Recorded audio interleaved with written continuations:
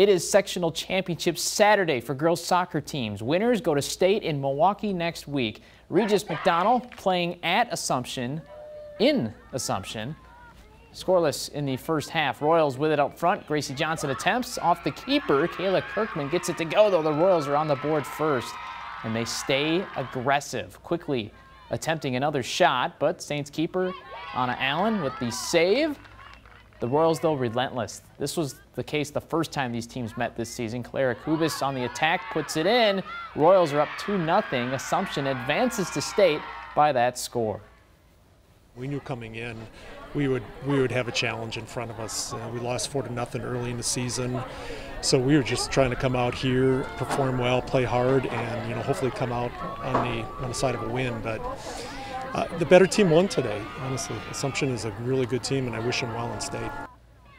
Division III, Ashland and Rice Lake. The Warriors up one early, but the Ordalkers and Claire Custer sneaking one behind the keeper ties the match up. 1-1 score in the 44th minute. Kick from Drew Miroto goes high. Zuzik tips it out of territory, but another header on the rebound and another save.